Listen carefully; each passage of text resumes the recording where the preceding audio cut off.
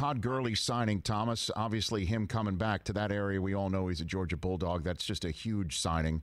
What's your concern about his health, Thomas? That's been the conversation about him for about a year and a half now. Well, it was interesting because we've talked a lot about it. And when I say we're very comfortable with it, we're comfortable with all the information that we have. It took us a while to release it, only because, like anything, you're crossing T's, dotting I's, as I mentioned recently. Yeah, you can't, of course, put your hands on any of your acquisitions, Todd Gurley being one of those. So it is a little more complicated. We do have it worked into our contracts, however, that we're protected and the player's protected, given today's situation with COVID and such. And so until we get Todd here in our building, to that point, we are communicating with him through our docs and our trainer and such, and making sure that he is feeling good and his workout situation is appropriate.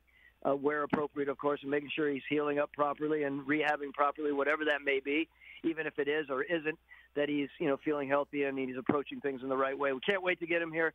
We have significant expectations for him, as he does for this organization, and we're excited about it. I know he's going to be wearing number 21, and that's a big number here in Atlanta. I know, Thomas. I heard that story, and why is 21 not retired there? I know that you've got so many things on your plate, but is there ever a conversation as you generally manage this team about Prime's number?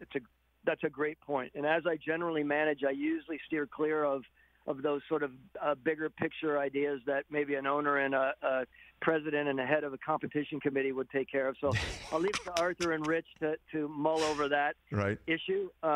Yeah, of course, Dion. It's a really good point. I mean, he was a fantastic player. Yeah. Interestingly enough, a little aside, I've been talking to a number of different guys.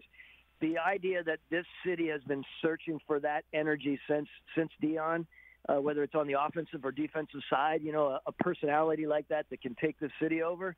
I think there are some players that can do that, and I think it's interesting. Two of our free agent acquisitions feel like they probably want to do that. One being Todd Gurley in his own way, of course, and one being Dante Fowler, who has such energy that I think he'd love to take the city by storm. Hey, you watched all the way to the end. Thanks for that. Watch more right here.